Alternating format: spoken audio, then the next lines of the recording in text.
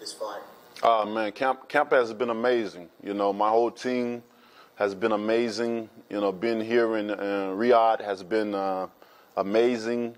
We've put in the rounds, and we're ready to go. You know, they say when you put in the work, you don't have no doubts in yourself. When you turn all stones, there's no doubt. And I've done that and more, especially in this short period of time.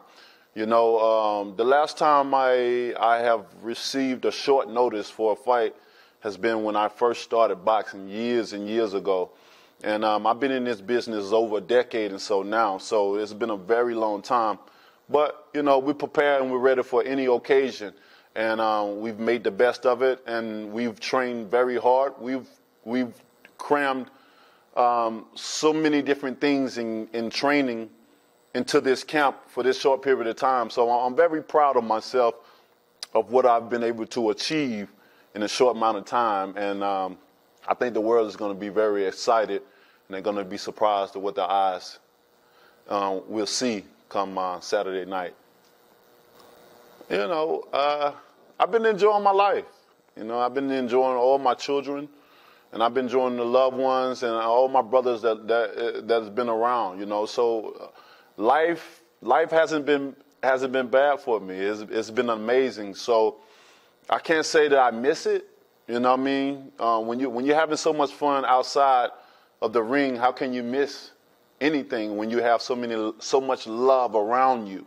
You know, I think boxing have missed me more than I have missed boxing.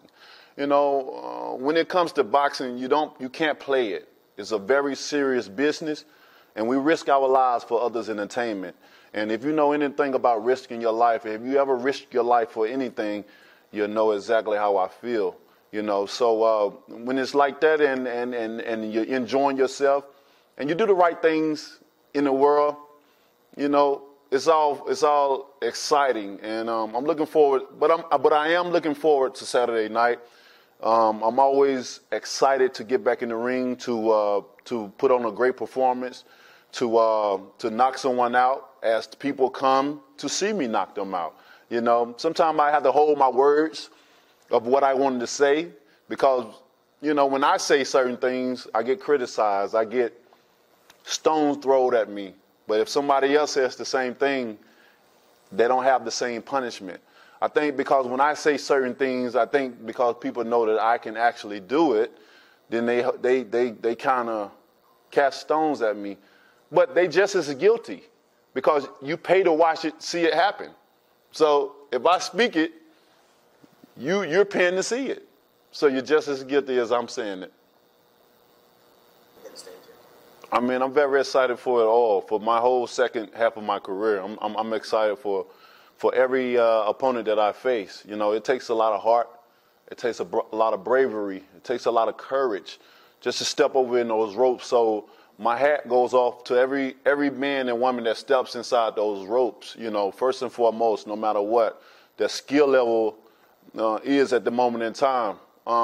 So I'm looking forward to it all, and especially the Joshua fight, something that has been lingering around for years, the talks, the rumors. You know, I've tried to make that fight happen many years ago, but their side never wanted it to happen, you know, and but finally the door has been kicked in, and it's looking like there's some light at the end of this tunnel, truly at this moment in time. So, you know, if and when it happens, I'm going to look forward to it, and I can't wait.